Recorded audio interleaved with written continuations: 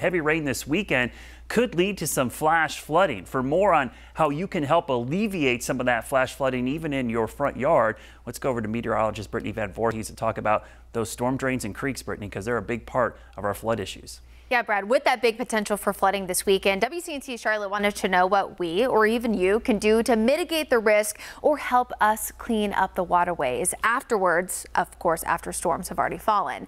Now, clogged storm drains, we know, can make flooding even worse. And according to Mecklenburg County Stormwater Services, rain washes trash from our streets, yes, yuck, into storm drains and eventually back into our ponds, streams, and lakes. This is why they offer an Adopt a Stream program. The program helps clear blockages, makes the water quality better for fish and wildlife, and also gives the county a heads up about things that a volunteer might find, such as a fallen tree that then they know they need to go pick up.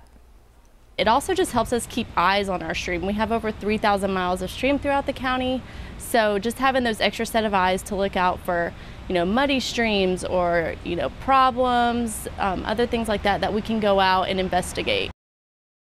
That right. 3,000 miles of streams right here in, of course, Charlotte-Mecklenburg. Now, the program is completely free. They even provide all the supplies, waders, trash bags, gloves, safety vests, and more. There's also an Adopt a Storm Drain pilot program through a partnership with the towns of Davidson, Matthews, and Pineville, where folks can also commit to cleaning out those storm drains. Of course, all of this information over on our website, WCNC.com, and the mobile app. Fred, I think that the team here at WCNC Charlotte should go on and adopt a storm drain or a stream. I think it's a great idea, taking ownership of our environment to another level. Absolutely. Gotta love it. Yes, thank you for that.